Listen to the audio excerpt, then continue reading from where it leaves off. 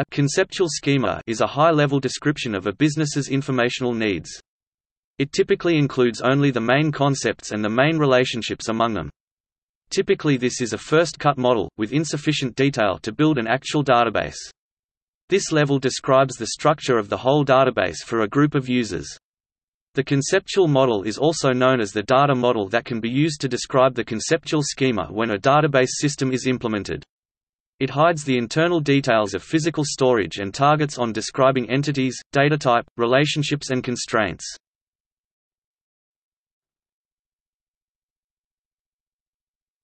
Topic Overview.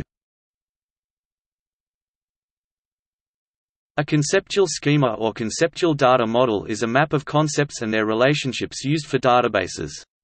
This describes the semantics of an organization and represents a series of assertions about its nature.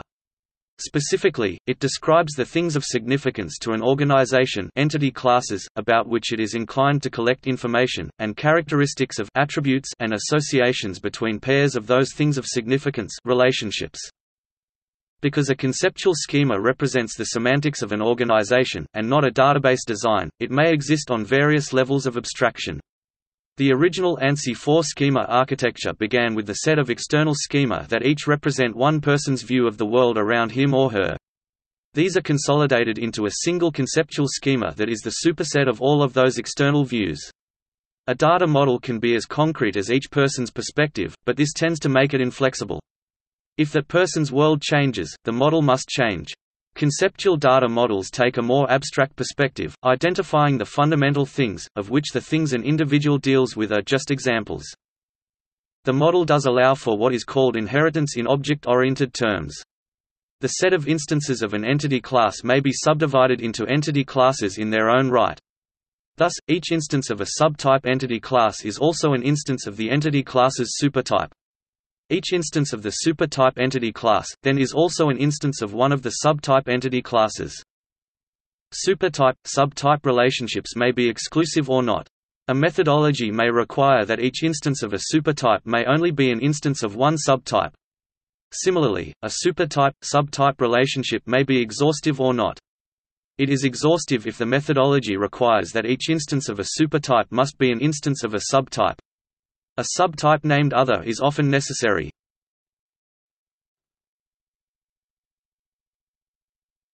Topic: Example relationships. Each person may be the vendor in one or more orders. Each order must be from one and only one person. Person is a subtype of party, meaning that every instance of person is also an instance of party. Each employee may have a supervisor who is also an employee.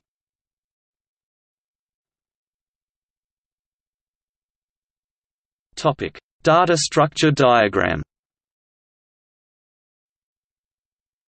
A data structure diagram (DSD) is a data model or diagram used to describe conceptual data models by providing graphical notations which document entities and their relationships, and the constraints that bind them.